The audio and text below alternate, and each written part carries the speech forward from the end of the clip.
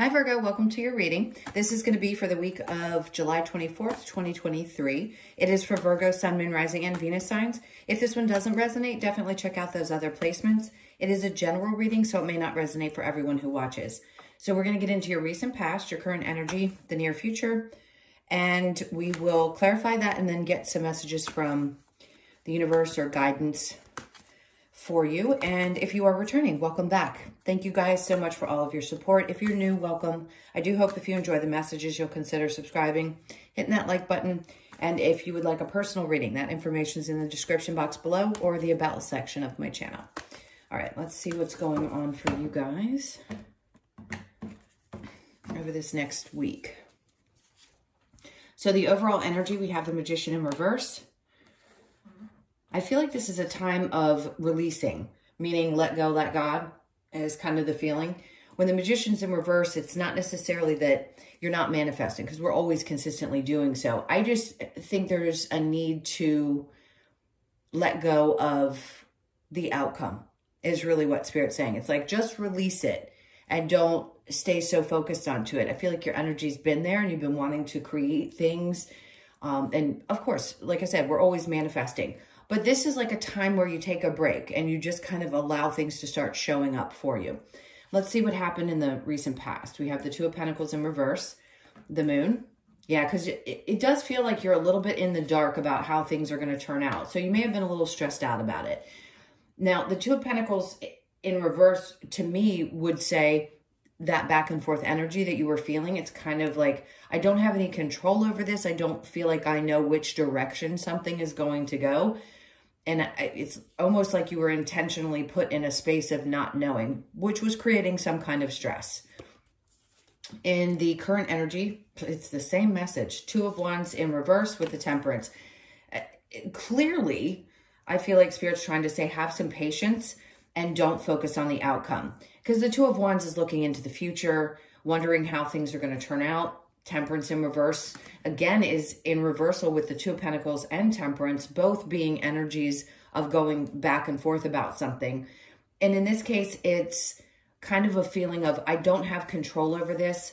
I'm not exactly being really patient. So I want to say, not only be patient with yourself as you're going through this, because it feels a little frustrating, but trust that what you've been working on or manifesting is going to come to fruition. Not everything that we want always happens in our lives, but it doesn't mean that what you've are meant to experience isn't going to happen. It definitely, weirdly, with all these messages seemingly feeling kind of, not negative necessarily, just not on top of the world, it still feels very positive. So it's leading you into something. It's just asking you to release that control over the outcome. And then we have the Four of Swords. So yes, it's something that you're thinking about, no doubt. If I feel like you're a little bit in your head about what's going to happen and how the future is going to look. So let's get into the near future and see what's, there you go. So there's your answer. Because this is obviously, the aces are new beginnings. But this is a time when I feel like you need to take a step back and ask yourself, are you as passionate about the things that you were intending to manifest in the past as you are now? Meaning, are they truly the things that you feel fired up about? Because that's what wands are about. They're about being fired up, being excited, really having a passion behind what you're doing. And it's coming to you. So if you're not aware of what this is going to be and you still feel a little bit like you're philandering, then this is Spirit's way of saying it's coming. And I feel like with that hand reaching out of the cloud, it's almost as if this comes out of the blue. Like one day you wake up and you're like, I know exactly what to do. I know exactly what steps to take. And I'm really excited about this. And then the Knight of Swords, great. So you get a message. The energy is really pushing forward and it's going to happen very quickly. So where you may have felt a little stagnant, unsure, even a little bit impatient and frustrated or stressed, here you go in the near future with this rushing energy. So somebody's either going to offer you something. You're going to get a message that's going to help indicate the next move. That's going to help you into this feeling of, okay, I'm ready. This is a new energy. I have a new outlook. I'm focusing in a place where I know I'm most driven, where I feel the most passionate. The Knight of Swords with the Four of Pentacles. Okay, so in a way, this is kind of like, well, I hold on to this. I hold on to this deeply because it's very important to me. So I also want to say keep things close to the vest, meaning you may want to keep any information about your next steps to yourself. It's very important. Now, if some of you get, this is interesting. So it's as if you're going to get a message that's going to have something to do with either your finances, something that you need to keep to yourself. If you get news and you're really excited about it, you want to share it with the people you care about. But in this case, if it has to do with money, I'm going to say keep it to you, because people have a tendency, not for all of you, but you may have felt this recently, people have a tendency to come towards you because you're so stable. And maybe they've asked for help or they want something from you. And I feel like this is Spirit saying, just be careful of that, because you have a tendency to be very successful in life, even if you're not quite where you want to be at this moment. And if you have reached that, then you understand what I'm saying. People have a tendency to look to you because you have that stability. So they may need or want something from you. So just be cautious of that moving forward, especially when this information comes in.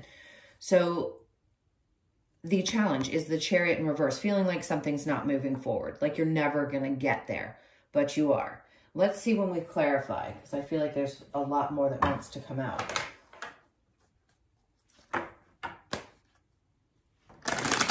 All right, so with the Magician in reverse, what messages do we have for Virgo? So we have the Strength card. So they're asking you to have the courage to wait this out. And I mean, listen, I've thrown things at the wall. I've screamed at spirit guides. I've been in that place.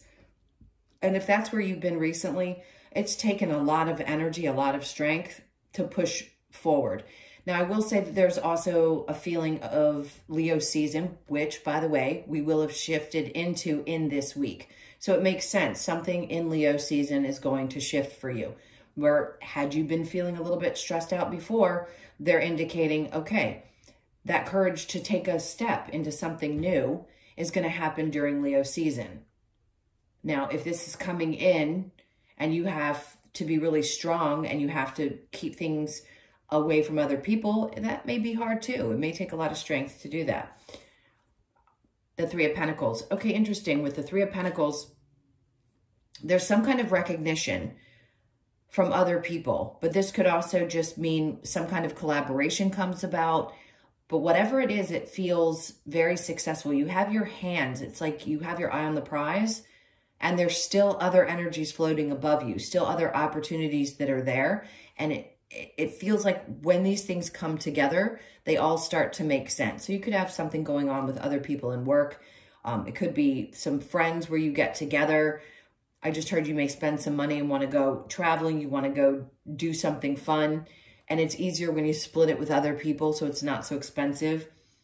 That's totally a side note. There's something about collaboration that's coming up for you. The Queen of Wands. Okay, why are you questioning yourself? In this case, you may have felt like, well, I'm not as good as I hoped I would be, or I'm not in that place. Or there may be a little bit of a feeling of insecurity or not feeling really good about yourself at the moment and the overall energy for this reading. But it doesn't mean that that's going to last. It's only a week out of the entire month. I just feel like there's some uncertainty there. And that could be what's creating this stress too. So it'll resolve itself. So stick with it. If it's been hard to get through, I get it, but you're going to overcome that. The Two of Pentacles with the Moon, we have the Eight of Pentacles. So definitely keeping focused on your work and continuing to work really hard through this energy, whatever this is that's been challenging you. It could be hard. And maybe that's where your primary focus has been in the recent past. It may be stressful because you've been overworking. But there's the idea that if I can't control something, at least I know that I can focus in this area of my life. So the Moon and the Nine of Swords, we have the World. I get it. Again, this is that feeling of, is anything ever going to change? Am I going to get to the place that I want to get? This is the take your hands off the wheel and trust energy once more. The Two of Wands in reverse with Temperance in reverse. The Ten of Swords. That's a feeling of being done. So frustrated that you don't have much choice but to let go. There could be some betrayals that you felt as well. And maybe you've been processing that energy too. You've been thinking things through about where you had felt like this person did me wrong, or I'm just done. I'm done with dealing with that type of energy. Or you're just done with focusing so much on how things are going to turn out. Temperance in reverse with the Four of Swords. We have the Three of Cups in reverse. So right now, current energy, you may not feel like going out there and doing a whole lot of celebrating. Collaboration, work, definitely a focus. Going out and being really social, I'm going to say it's probably not there. Maybe you still kind of feel like you want to keep to yourself with the Four of Swords and kind of think things through. So it's just a processing week. The Ace of Wands with the Knight of Swords, and then we have the Two of Pentacles. So here where it was in the reverse, now it's in the upright. Telling you that's when things are going to start balancing out. When this gets started, this new start and this information that comes in, there's a happiness there because you feel like things finally are getting to the place that you want them to. So this, yes, it could be financial. And if something comes in for you, it puts you in a place where you feel stable again. The ship is behind him and he's not looking at that because he's trusting that what he has that has shown up is enough to create that feeling, that happiness and joy that he has from being balanced. All right, the Knight of Swords with the Four of Pentacles. We have the Five of Swords. And I love this because that means you're pulling back from feeling like you have to fight your way through things. You can hold on to what's important to you. Trust that things are going to come in. It's like this restores some faith that there are changes that can happen even when we feel really frustrated or we feel like it's just been standing still for such a long period of time. The challenge here with the Chariot in reverse, the Five of Wands is in the upright. So it may have felt like you've had either some drama that has been around you that you've been dealing with, but you just don't want to continue in it. It's a challenge for you to move away from it. Now, this is also learning valuable lessons. And this might be Spirit's way of kind of tapping you on the back and saying, have you learned this yet? Because you won't move forward. And the challenge is once you learn that, you then can move forward. But it's been a little bit of a test for you. And I can see where it can be a little hard to get through this. And I want to keep saying the same thing. It's like you're screaming at your guides going, what else do I need to learn? How can I get past this? When the time happens, it's going to happen. That's where astrology comes into play, where you can kind of get a feel for what the energies are and how they're going to shift. The 17th of this month, when we shifted the North and South node, it's going to affect everybody in a different way. I would definitely check that out and see where those placements are in your chart and how that's going to affect you for the next year and a half. All right, so let's get a couple of messages, maybe some advice. What do you have for Virgo? What's the advice over this next week? I keep hearing the same thing. Keep your eye on the prize. Okay, the Four of Wands. This is happiness and joy and celebration. So remember when I said that there might be a trip? There's that tent. You could be sharing an Airbnb with someone, or you're going to go do something and have some fun because these people are celebrating. It could be an outdoor event, depending on where you live. But something really fun is coming and they want you to relax into the energy and have a great time. Next, we have the Two of Swords. A part of you might feel a little pulled in different directions right now. She's blindfolded. It's like, I don't know. Should I do these things? Should I not? Now, the Three of Cups where you weren't feeling like celebrating. The Four of Wands is coming out to say, just relax into what comes towards you. If somebody comes up and says, hey, let's plan this trip, you may be like, I'm not really sure. I'm kind of in my head about some things, but I think it would be good for you. So if you get offers that are beyond next week, I would consider them. And then we have the Devil in reverse. So if there's any question about the intention or how it's going to go, if you're fearing that things might be challenging or there might be some toxicity in the situation, I don't think it's going to be bad. I think there's going to be a lot of really good energy there. So I'd go with it. And then we have Temperance in reverse, saying don't think too long about it. That is your card of impatience. Like, don't worry about it. Don't think about it. Just make decisions and make them quickly.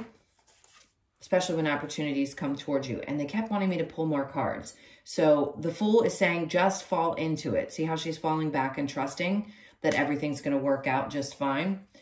I do want to say there's something around your home that's going to be fun.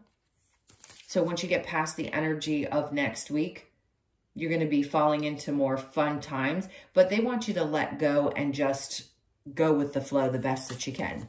If you can focus on allowing yourself to do that, although you may be primarily focused on work and getting things done, doesn't mean that in other areas of your life you can't just relax into it and kind of go with it, as hard as it may be, because I know it's hard for Virgos. You're very grounded. You get things done. You're not people who mess around, so kind of leaving it up to the universe can be challenging. Okay, this card wanted to come out, so I was just going to take one card from the Lover's Oracle. It says, friendship, nurture the bonds of friendship within your relationship and your love life will dramatically improve. Some of you needed to hear that. And then this one wanted to pop out as well.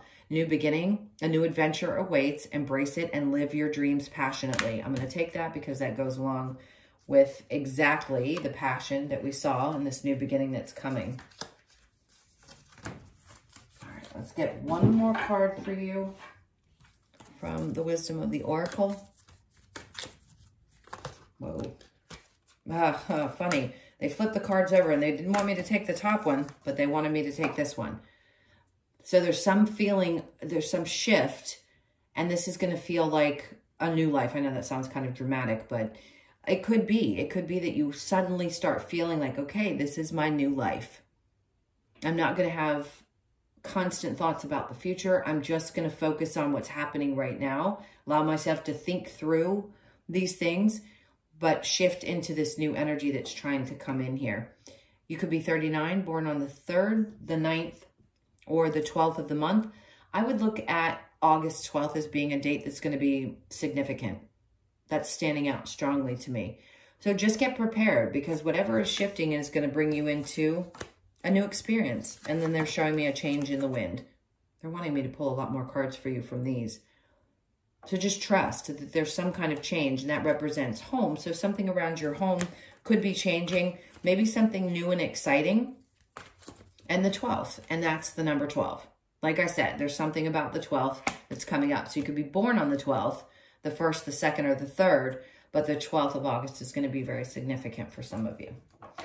All right, my loves, those were your messages. Thank you so much for being here. I so appreciate you all. And if you would like a personal reading, as I mentioned before, info's in the description box below or the About section of my channel.